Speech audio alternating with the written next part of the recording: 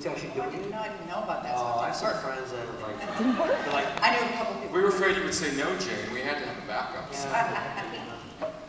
Matthew, what's harder to do? Broadway every day, every night? Or a show like this every week learning something completely new? You really cannot compare them. I mean, they're two different beasts.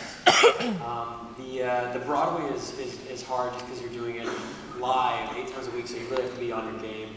But this is, I mean, we work like 14 to 16-hour days.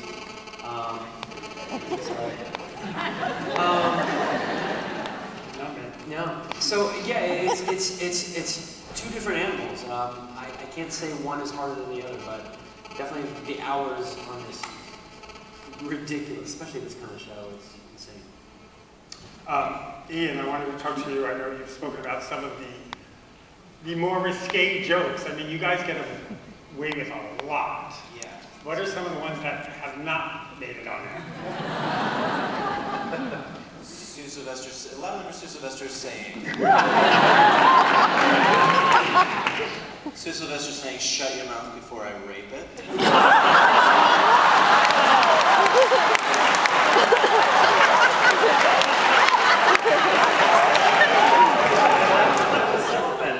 Yeah, that actually made it through. We put that in, some of them we just put it through as a joke. There was, and then it passed through, and we were like, oh. So, yeah. There's another one that was cut out of this episode that was, I think, Santana saying about Rachel that she wears floor-length denim skirts that make her look like she escaped from a polygamous compound.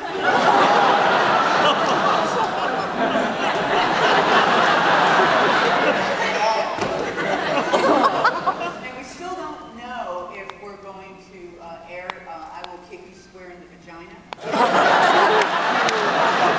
Will Kick You Square in the Taco.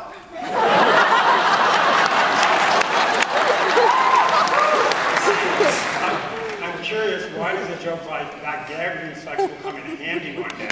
Right. Makes it, and you can't say, "I'll rape your mouth." It's a tone thing, you just feel it. Yeah. That will work, and moms won't turn off the TV, and that won't work, and moms will turn off the TV. That's sort of how we go by it. Well, what's great about it is that actually what people think of as the censors actually work for you. The broadcast standards and practices are like actually on your side, and they want the guy who, the team of people who work with us, like really also, they're like, we also love the show, we like want you to be able to say crazy shit.